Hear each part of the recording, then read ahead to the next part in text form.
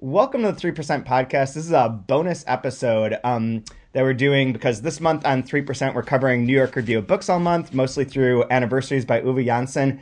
But I wanted to talk to a few people from NYRB about editorial things, marketing things, so on and so forth. So this week, we're proud to have Nick During on from New York Review of Books, marketing extraordinaire. Publicist Extraordinaire. And we're also joined by Anthony Blake, who's the marketing publicity director at Open Letter. Hey, Hello. Hi. So how long have you been at NYRB, Nick? 8 years. I thought it's been a while. How did you get 2011. How did you get into NYRB and into doing publicity? Well, I had seen the books and liked the books, and I had a job in sales at Workman Publishing, Oh, right. as far away as possible from the stuff that we do, as one can imagine. And I had actually tried to get a job at NYRB years ago, and ended up getting a beer with Edwin, but there were no jobs. And then I did see a job open on, I don't know, Publishers Marketplace or whatever one of those boards were, and applied and wrote to Edwin and got interviewed by my boss, Linda Hollick, and got the job. That was the marketing job. Right. And then the publicist left and I became the publicist. Very cool. And how do you like being the publicist? It's pretty good. Most of our authors are dead, so it changes the thing. It's easier. How many live authors do you end up working with? Well, we do this not just in the NYRB Classic series, but we have this New York Review book series where we often, it used to be like essays, collections from the New York Review of Books magazine, and it still kind of is. We have a Daniel Mendelsohn collection coming up, not just from New York Review of Books, but a lot of it. And then, I don't know, a couple of years ago, we changed to less essay collections from the New York Review, more original books. So we did Eric Karpelis's Almost Nothing biography of Joseph Chapsky, which we also published Joseph Chapsky books. And we basically do, and we did Amit Chowdhury's, we did the first novel recently, Amit Chowdhury's Friend of My Youth, and that's in English. So we're now, that series, which is roughly 6 books a year, tend to be living authors. We have a Tim Parks book coming up. Oh, what's that one? Out of My Head, about consciousness and reality. Really? Did you ever read his for the New York Review Daily? He did these like dialogues with this Italian neuroscience guy called Riccardo Manzotti. Did you ever see these? No. I'll have to go find those because I like him quite a bit. He's a good writer. Controversial writer. It's what? Controversial writer. Controversial. This is probably slightly controversial because here is Tim Parks, translator, novelist, book reviewer, writing a book about, reality and philosophy and neuroscience. Seems a little bit out of, but why not? It's actually pretty fun, and he's a good writer. Yeah. So we do more in that series. In the classic series, every now and again. Right. Mostly, and we don't really do translation ones. I mean, the most famous one, we did Renata Adler a couple of years ago when we brought her on tour. Right now we have Darius James's book Negrophobia, but these are American, tend to be American reissues. Right. So dealing, and that's one of the things that I thought it would be interesting to talk to you about is like the different strategies for reissues versus original translations versus retranslations and what kind of obstacles you see. Yeah. But maybe the best way to start talking about everything is through this Anniversaries book, which is wild. So are you liking it? Yeah, I'm only like 150 pages in, maybe. A long way to go, mate. Yeah, you don't say. This is 10%. a big-ass book. I don't even think that's 10%. I think it's less than 10%. Which Less than 10% by a lot. which is why, I haven't finished it. yeah, I mean, how many people do you think have? Okay, so that's a question. Like, if you're as a publicist, like one of the things you probably want to have happen is some tastemakers to read the book and to talk about how great it is to read the book. How are you trying Which is asking a lot. Which is not going to be a lot. How did you approach that?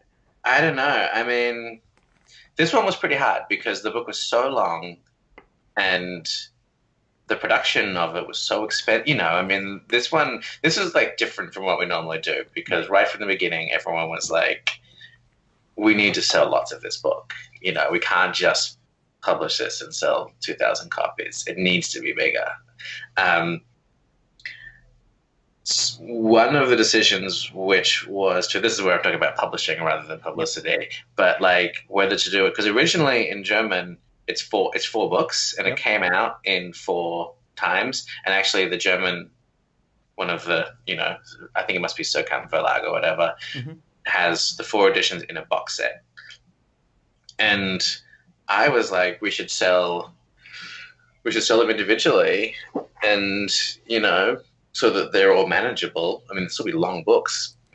Yeah. But we got freaked out because, yes, you probably sell some of the first one, but then you find that nobody's going to buy volumes 3 and 4, and that would be, I don't know, not good, I guess.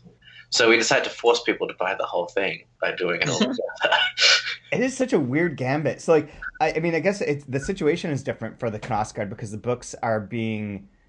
They're contemporary, I guess. They're contemporary, but, like, when Archipelago and Random House UK did Volume 1, Volume 6 wasn't finished yet? Yeah. Right. So there's no possible way that you could do it all as one thing.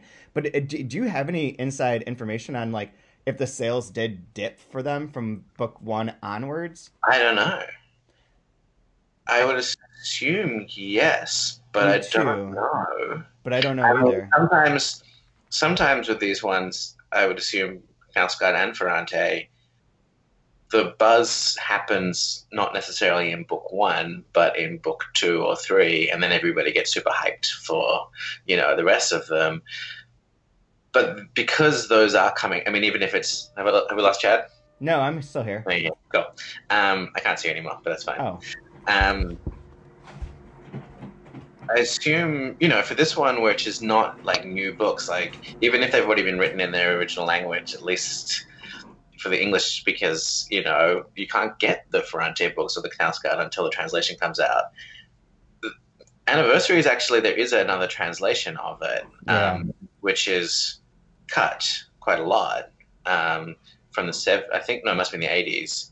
Published, the famous Drenke Willen is the editor of it, who knew Uwe Johnson, and Drenke's old boss, Helen Wolf, was like mates with him and brought him out. And in fact, his time in New York in 1968 is working at Houghton Mifflin because Helen Wolf has gotten him this job, and Drenke is Helen Wolf's, you know, kind of protege.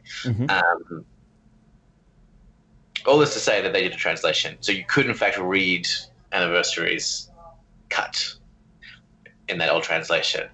So actually, at the time, I must admit, I argued forcing people to spend $40, forcing people to read this huge fucking thing at once is a disaster. No one's going to do it. And everyone and Linda were like, too bad. We have to do it all at once. We have to force people to buy the whole thing. Wow. And I think they might be right. I actually don't know. Maybe they weren't. Who knows? What else did you guys try? Like, from a publicity standpoint, you don't have the author. Author's dead. It's translation. It's huge. There is this other existent volume. Pressure. Yeah. Yeah, and you had a lot of pressure to sell it. Did you have any particular things in mind that you tried to implement? We did a lot. I mean, we did I don't know if you saw all this stuff. I probably sent them to you. Yeah. We did what we called an end of summer kind of pamphlet. Yep. That was just, Damien did an introduction, and it was the first, 30 pages. Yeah. And we kind of called it the end of summer. It was really just, I think we didn't start on day number 1, but Casino at Beach, and it was kind of meant to be, we did it at summer. And it was probably 2 years before the book came out. Yeah. There also was a little bit of time pressure because the book takes place 1967 through 1968. So the idea was that we would get it out for a 50th anniversary, which we failed to do. You're close enough, though. And then we did that end of summer thing 2 years before the book came out. And normally I don't even know what books are coming out 2 years from now. Wow. And we then did galleys of the first quarter, the first book, quite a lot. We handed that out at Winter Institute. That's what you have, I think. I have two. I think for whatever reason, I have 2 of the volumes, but not all of the galleys. You sent me like half of them, and I have the book. The finished copy. We did a lot of the first quarter in galley, and we sent that to Winter Institute and begged people to read it. We then did galleys of 1 and 2, and then we did galleys of what it ended up being, as we call them, book 1, book 2, Right. which is really books 1, 2, and 3, 4. And so we had to send out those galleys, and then we had to send out the final book. Jesus, just the printing cost and the shipping of this alone seems like box set. And the box set. So I have a related story that's from Anthony, because he's reading one of World Edition's books. Oh yeah, the Devil one. What is it? It's A Devil Comes to Town, I think is the.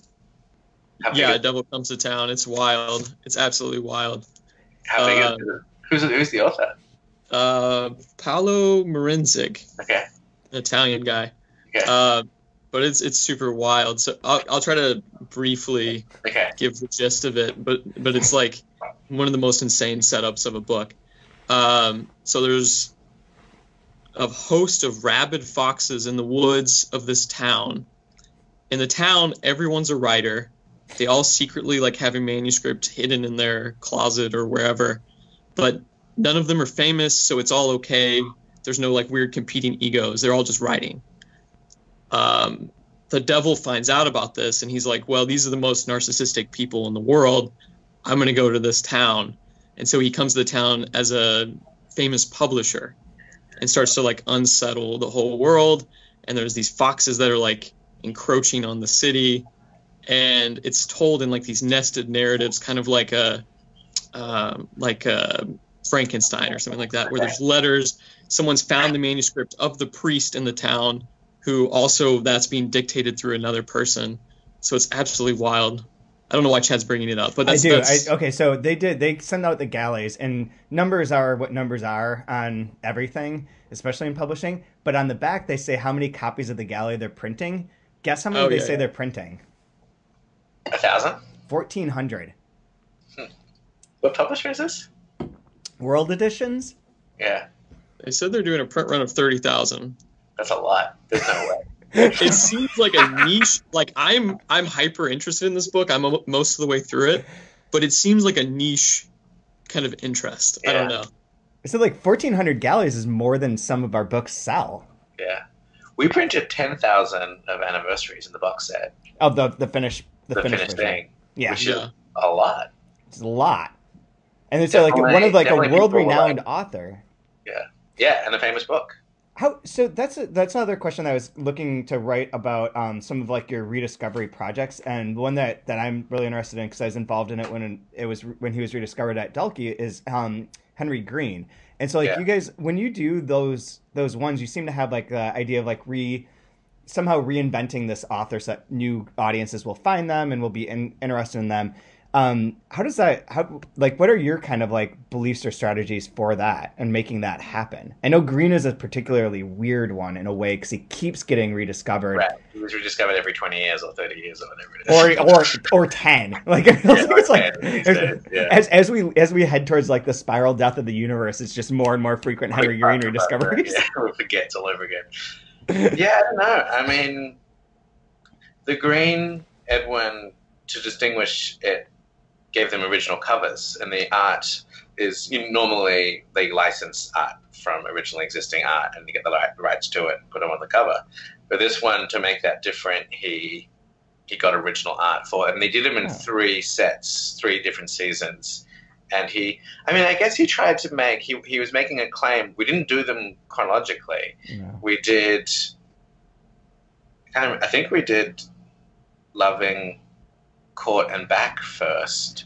And those are the World War II ones. And Edwin's claim is that Henry Green is best as a writer writing about the Second World War. He's not really, even though Loving is kind of famous for, being a kind of upstairs, downstairs Irish manor house, really it's about the Second World War. Court, definitely about the Second World War. Back, about, trauma coming back from the Second World War. And these are the best of the books.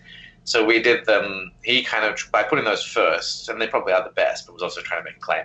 And we got the new covers, and we did things we don't normally do.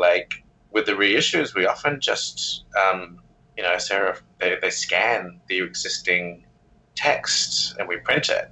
And in this one, they re-typeset it and have to copy it, so that one gives it the original design. So it's just another way to make it stand out as a new thing. But Henry Green is a bit different. I mean, it worked for me because I had heard of Henry Green, but never actually read him.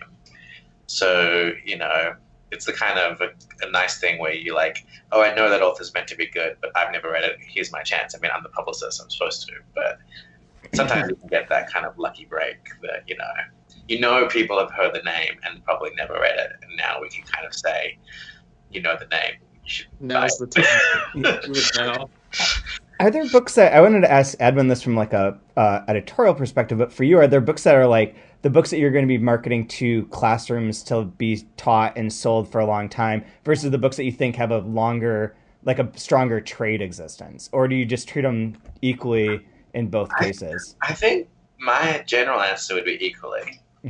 I mean, sometimes we definitely make an extra effort. I mean, it seems so hard to convince people, classroom adoptions. It'd be great when it happens, but it's so hard to do.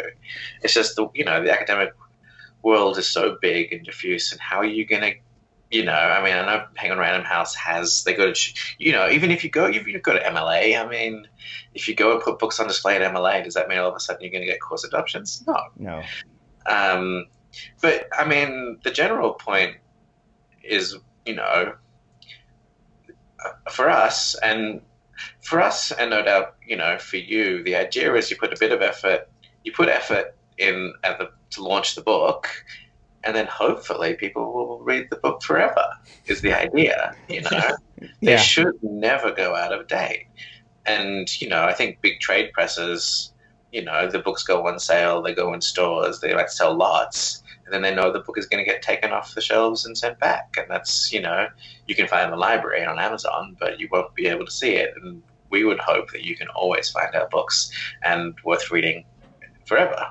Right, which means like your backlist is like a huge part of your profile and of the well, I hope probably financially for like the cash flow of NYRB, that the backlist continues to sell and continues to bring in revenue after you've already launched it. And there's books that are like people are continually going back to, like Stoner or like Month in the Country even, that are like much older, that you guys are selling year in and year out. Which is like every publisher, isn't it? What's that? The same for every publisher. Yeah, except I don't know the big ones. Like if they have a hit, yes, but if they don't have a hit, they can just dump it, and you guys don't necessarily dump it. But with that, are there things that you try and do to like get those rediscovered? So that's been out. Stoner's been out for a long time. Yeah. It's still selling, but do you ever think like, oh, maybe I can get all the bookstores in this place to redo something for Stoner this month? No, yes and no, I guess. I mean, partially because of labor. I mean, I am a publicist, and my job is to get out the word about the books that are coming out. That's our job, my job. And it's pretty, there are occasional, sometimes there are movies, Stefan Zweig, there was that Wes Anderson movie, and there was a bit of thing, but that was just luck. Yeah. And we talk more than do to kind of get people at the backlist again. It's like writing a grant. And I mean, honest, and also I guess, for my personal taste, it's more fun. The fun part of my job is reading, and I discover books the same time as hopefully other people, as I might be able to get other people to discover them. Going backwards for me is not quite as much fun, even if financially it makes more sense for the company. Okay, fair. When I read Stoner, that was the first book when I got the job. Really? In 2011, I was like, I better read one of these books. I'll read Stoner. But I don't really feel the need to read it again, personally. Yeah, okay. But I'm excited to read the new books. Yeah, that makes sense. Who's the most important, or what group of tastemakers or people or outlets is most important, do you think, for these sorts of books that you guys are doing? Is it like New York Times book reviews, or is it independent booksellers? Is it... I just did a class. I'll frame this a little bit more. Yeah. I just did taught my class at I took them to Barnes & Noble, campus Barnes & Noble, essentially, and made them walk around and pick out the books that they would buy if they could just buy whatever books, and asked them like why were they attracted to those ones, and like trying to and like figure out what made them pick those up. And it was one that they're on display and they noticed the cover and they liked the cover. And then Far Distant was like they'd heard the name of the book and they saw it and were like, oh yeah, someone's mentioned that to me. I should grab this one. But it was like the display was like the most crucial element to it. Was it on sale? Was another one, like the 20% off stickers. So like for their like world, like all the things that we sort of like are like being involved in like book Twitter or whatever is so far removed from like this average like college student going into a bookstore. Wasn't that? It was like, yeah, this cover look, it has a dragon on it. Like that's cool. That was like, so I was curious like what things are most important for you guys getting the word out to your perceived audience. I don't know. I mean, I think publicity is pretty important, you know. I mean, because I think that, you know, the brand, awful word that it is important, and the cover design is the best way of creating that brand. And that so people like NYRB Classics and like the brand and will go into the store and see a bunch of them, but the one that they're going to buy out of that thing, out of the whole group, maybe they've heard of the author, well, probably because they've heard of it, and maybe that's because it's famous. I mean, Henry Green is not famous, but if you're pretty, you know, my mom loves Henry Green, right? So I knew about Henry Green, and my mom was like, Henry Green is really good. Right. So like, and otherwise, if it's kind of someone like that who maybe you have heard of and have never read but are interested in, or it's publicity that you've seen reviews about, and you're like, oh, of all these books, I like NYRB Classics. Here's a shelf of 10 of them. Which one I've decided to buy one. Which one I'm going to buy? It's going to be the one that has gotten some attention. But yeah, I mean, I think we're pretty reliant on the brand. I mean, Edwin says the brand sells itself.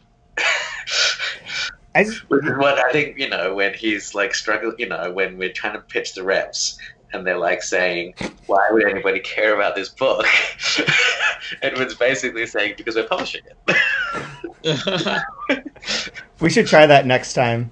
See what he says. How is it pitching to your sales reps? What was that? How is it pitching to your sales reps? We did it yesterday. Ooh. It's hard. I mean, our books, none of them are like obvious huge hits. None of them are going to be like, everybody's asking about the next Sadie Smith. Here's the next Sadie Smith book. You know, go sell. Yeah. You guys have all been talking about Sally Rooney. We've got another Sally Rooney book. Go sell. You know. Yeah. Sometimes things happen. Renata Adler was obviously a case where people, you know, kind of picked up right away. Eve Babbitt's has recently been one. That seems like that'd be huge. You know, talking of translation, it's hard to get the ones that come to mind, the ones that I mentioned are people I've heard of: Henry Green, Renata Adler, Eve Babbitt's. I mean, you know, they're all English, well, it's English language. I don't know. The only one. The translation, the one that got buzz for us was Zama. People had clearly heard of. That was one that, you know, right off the bat, people were like, "Oh yeah, Di Benedetto." Yeah, the film has probably helped too, maybe, or no? And the film, although we published the book before the movie. I mean, it was in the air, and Lucretia Martel is a big deal, and so I think people do, you know, follow her kind of work, and I think she spent a long time. And I know she spent a long time making that movie. So I think it was because she took her so much longer than her other movies. I mean, we've seen her other movies. They're all like family dark dramas. Well, this one was, you know, weird swashbuckling kind of stuff. I still haven't seen the movie. I taught the book in my class, though. And the students, a lot of them really, really loved it. Yeah. It's a weird book and a weird movie. Definitely a weird book. Yeah. The movie's weird, too. Awesome. Watch it. I will. It's very good. If it's on the Netflix or somewhere, I can get it. But you can. It didn't come to the local Rochester theater for some reason. That's too bad. Yeah, it really is. I was going to ask you to play a game of like, if you could give on a scale of 1 to 10 what the importance is for translated books in particular, your books in specific, to get as large of audience as possible. I can name a thing, and you can tell me like on a scale of 1 to 10, 10 being it's the most important, 1 being it's really not that important. None of this is to disparage any of these tastemakers or opportunities. It's just curious to see like what is most important to us. So New York Times, front page New York Times review. It's never happened. I know, but you're guessing. But I would assume it's pretty important. Let's say 8. 8? Okay. Yeah. Attending Book Expo. 2. Winter Institute. 5. Man Booker Prize. Probably 10. Best Translated Book Award Prize. 11. Yes. Smart answer. I would say 4. 4 to 6. National Book Award in Translation. I saw on PW that Barbara was saying that book is really sold. So let's say 7. So I would have, if before reading that article and whether Barbara's telling the truth about it, I assume she is. We can look up the numbers, I guess. And the numbers on the article don't add up. Okay, well there you go. Without looking at the numbers and seeing the article, without reading the article, I would have said like 6, 5 or 6. Reading the article, I would say 7, and I haven't looked at the numbers, but I trust you. Yeah, Tom didn't want me to talk about it on our podcast that went live this morning, because like what you scratch the surface, you're like, oh, that sounds really good, and then you're like, scratch the surface, you're like, wait a second, like this doesn't quite make sense. But like the impact was much, even within the context of the numbers on there, if you take them at face value, was like saying that it was like 250 more copies sold for about a month. Yeah, although I still would, back to the launching. I mean, none of these authors are super famous, even if New Directions and other publishers have been doing them for a long time. And that I do think it accumulates. And I wonder whether over the years, that book will be a regular New Directions backlist hit that they could go back to. And that, rather than if it didn't win, then it might end up being, nothing.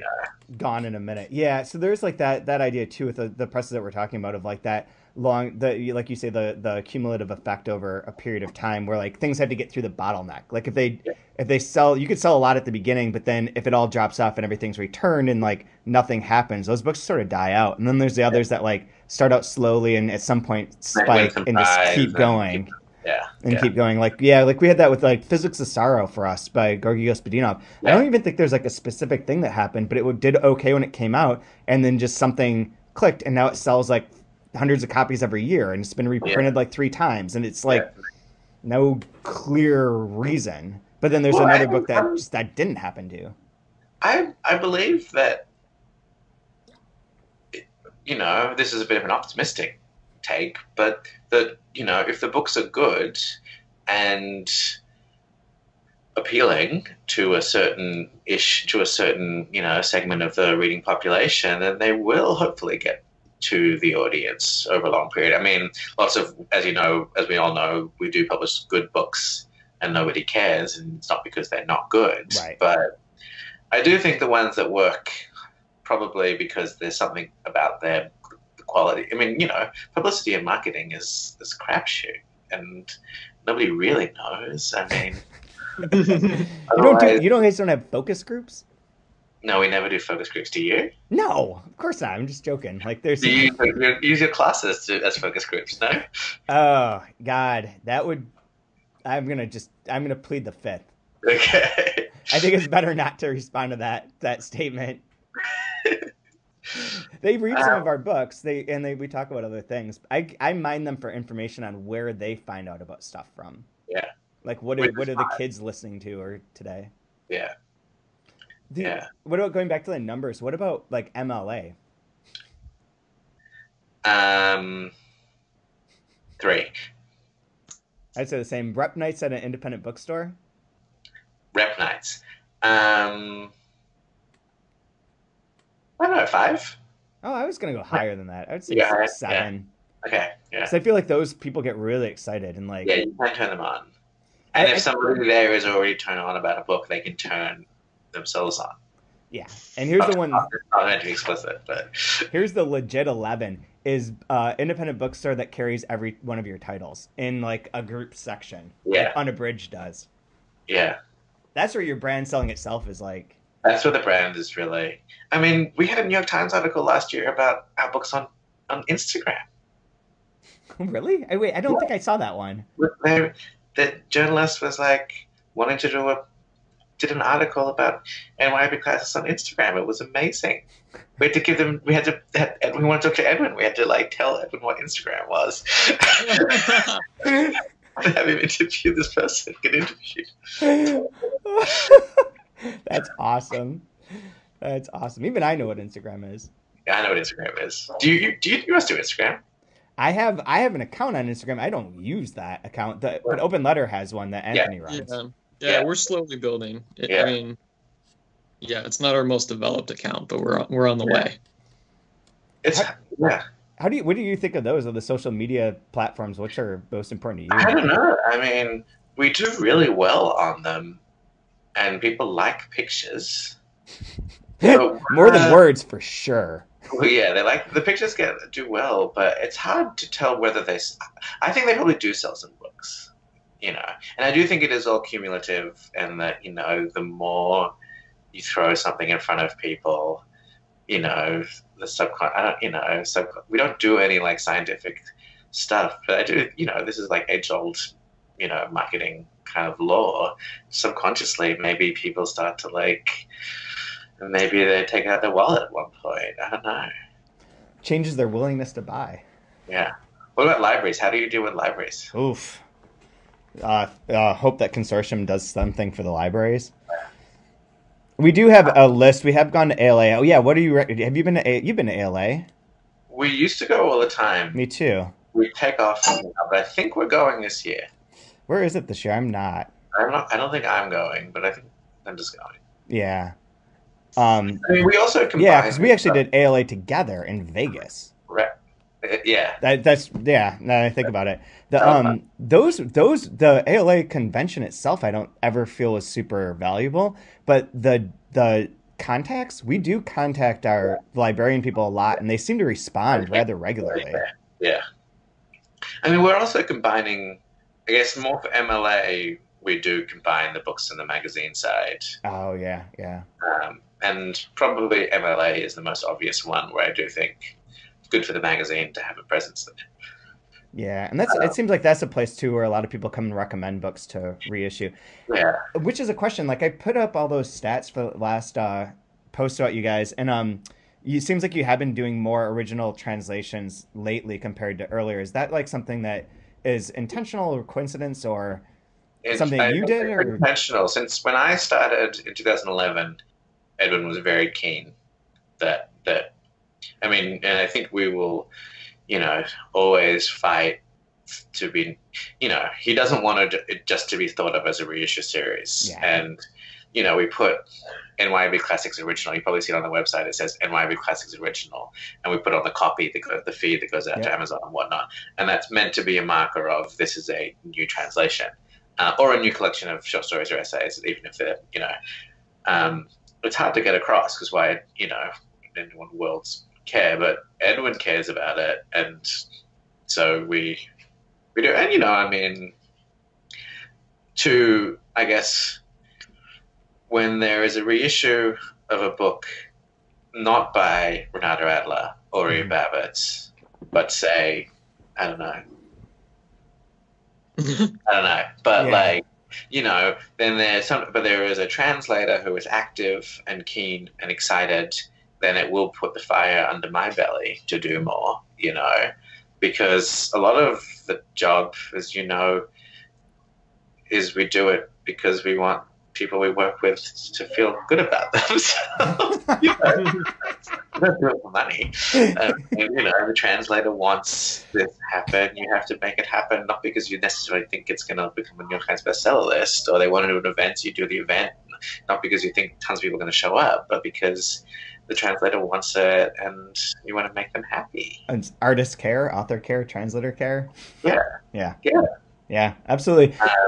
So we've Which seen it. I think is a bit unfair, because that means, say, you have a translator who lives in New York, where you have a translator who lives in Asia who's like so far away. Then do you put more time into the translator who lives in near you? Yes, probably.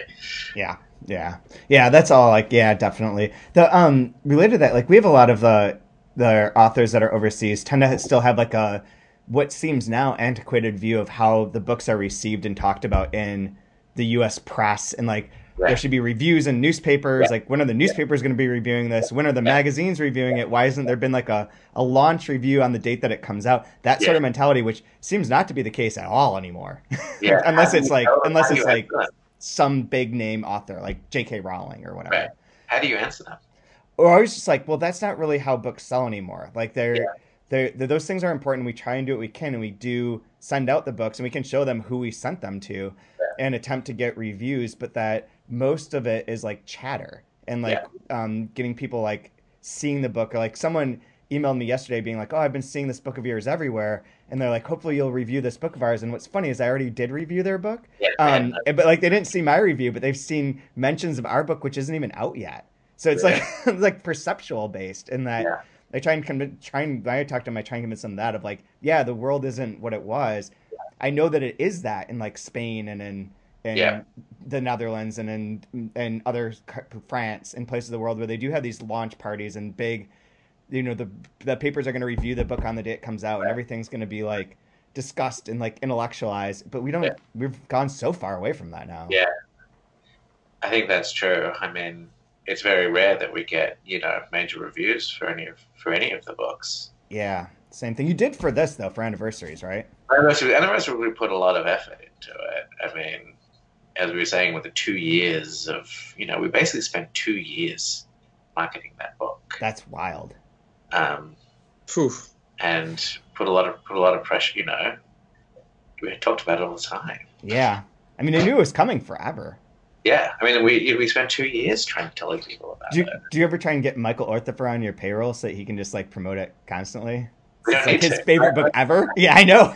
Yeah, you don't need to. Come on, I think I haven't looked recently, but last time I looked, there were still more Dolky reviews than NYRB reviews. On complete review?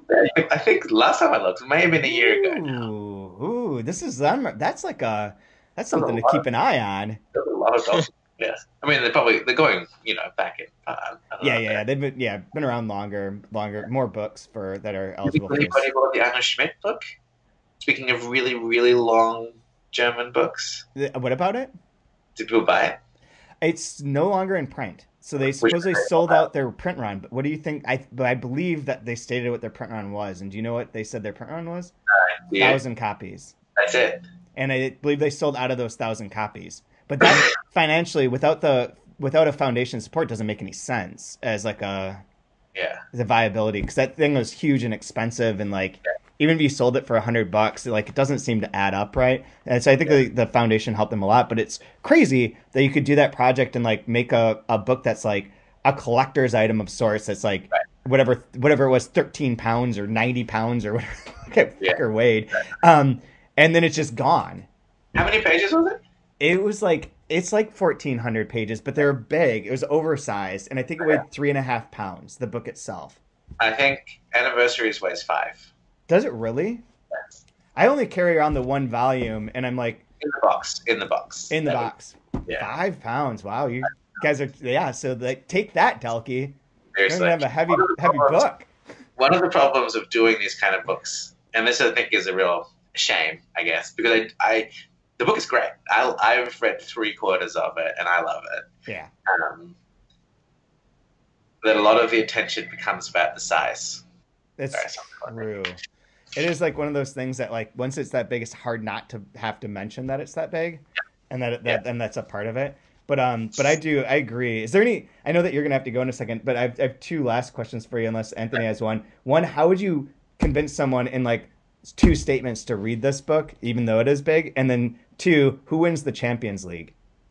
I guess, despite the size of the book, it moves very quickly. And I find Gesina and Marie very charming and lovable, and it's about people, and it's about big historical, movements and moments, and the media, and poverty in New York City in '68 and all this. But it's about a single mom and her daughter, together living in the city and kind of making a life together. So it's very readable and fun, enjoyable. Champion. I think Tottenham's going to win. Wow. Bold statement. I think Tottenham's going to win. Anthony, who's going to win the Champions League? It's not going to be Liverpool. That's really all that matters. Do they play today? Are they playing now? No, they play next Wednesday. Next week. Yeah. Next week. Yeah. Yeah. I'll pick Barcelona just to be obvious. Fine. And nothing else. Yeah. I stick by Tottenham. Oh, I think I'm even wearing a Tottenham shirt. I guess this is Oh my God, you are? Nice. I've seen who else is left. PSG, Atletico Madrid. I'd pull for Atletico Madrid. Hey, we can beat Borussia Dortmund. We can beat anybody. Except for Ajax, who kicked the shit out of Real Madrid yesterday. That was the greatest thing. Oh my God. So with the soccer talk, I think that's probably a good place to end. But thank you for coming on and talking about this, and we'll keep writing about you guys all month. Excellent. And talk to Edwin. I will. He's supposed to. He says he's back this weekend. We're going to talk. Yeah, so exactly. Yeah. Cool. Okay. Very cool. Lots of love. Talk to you soon. Talk to you soon.